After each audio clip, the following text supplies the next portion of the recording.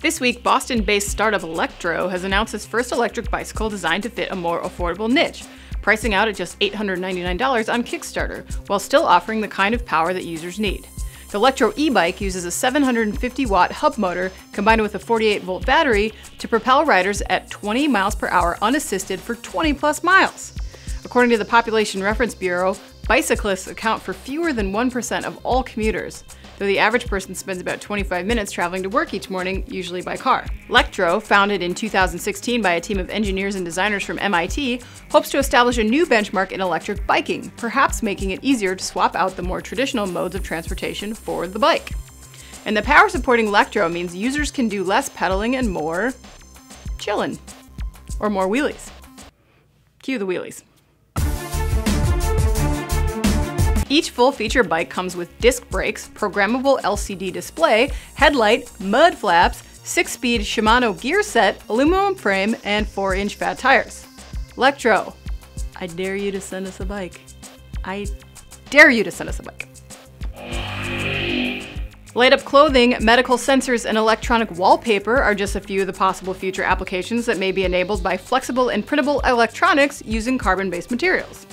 The University of Bath is leading a collaborative research project called Extemos? Extended Model of Organic Semiconductors, helps to develop new organic semiconductor materials and additives that can be printed onto flexible film to create devices that are low cost, flexible, wearable, and lightweight.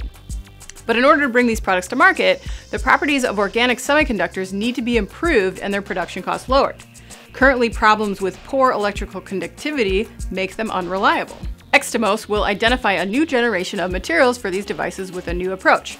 And project leaders say that by theoretically predicting the motion of electronic charges, they will be able to test out new materials in a virtual environment before making and testing the most promising materials combinations in the lab, thus accelerating development of new materials and device structures. Guys, you had me at electronic wallpaper. We could have stopped there. And finally, in animal skull news, you heard that right, animal skull news, jewelry and collectibles maker Fire and Bone have launched a new line derived from real animal skulls. Using 3D scanning and 3D printing, the company creates incredibly accurate miniature skull replicas that, quote, are highly detailed and faithful to nature's design. Their process begins with the actual animal skull, which is scanned and then scaled down on a computer to avoid any loss of detail. Additionally, the team at Fire and Bone works closely with an experienced family-owned casting house to create the pieces using a lost wax method in order to ensure the retention of a high level of detail. If you want your own skull, check out Fire and Bone's Kickstarter, where they've basically quintupled their goal to fund some of the upfront costs. A mere $35 investment will get you a pendant of your choice along with matching chain.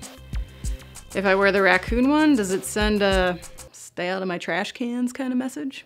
I'm Anna Wells, standing in for David Manti this week, and this is Engineering by Design.